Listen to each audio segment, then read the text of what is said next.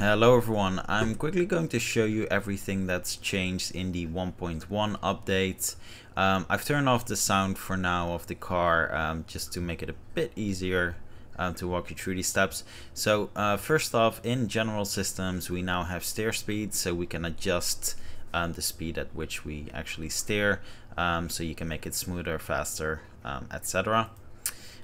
We've got new input settings, and this is actually a huge change.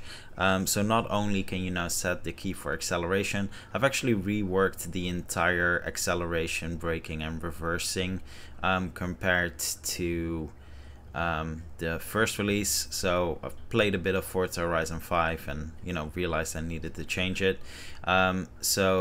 I'll show you how that works in a bit, but yeah, obviously you can set this to WS like before. You can set it to whatever you want, but yeah, I'll walk you through some of the changes in a bit. Second, we've got a new interior camera. So I had to create my own script as a camera mode. It didn't really work for this end, so again, you'll see in a bit that it works the way it's supposed to. So when you're in the interior and it rotates along with the z-axis.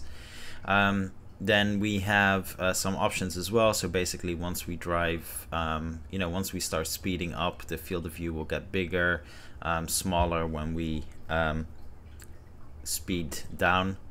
Gives you an impression of speed basically.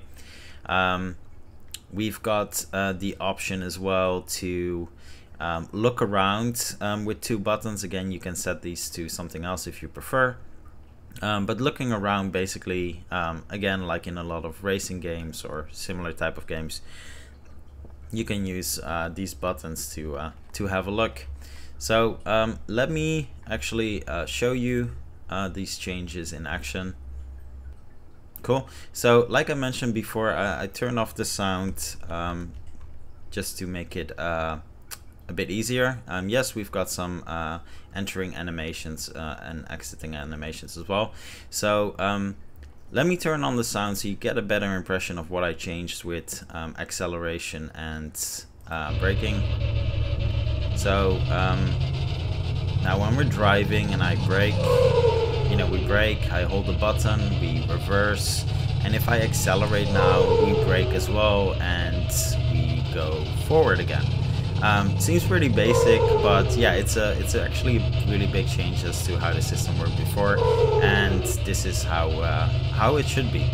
Then we've got the interior camera as well. So we're using Game Creator's IK system for the hands, and this is the speed up I mentioned before. So we've got the field of view slightly expanding as we drive faster, and when we brake, it narrows down again. We can look around with Q and E. Again, you can adjust these angles and the speed at which this happens completely. So that's up to you. But yeah, it's a nice little extra to make sure it works properly. So yeah, pretty awesome. So yeah, like I said, a couple of changes, but actually quite a lot of changes in the core system of how the how the car controller actually works. It feels a lot better. This is how it should be. So yeah, it's a pretty good update.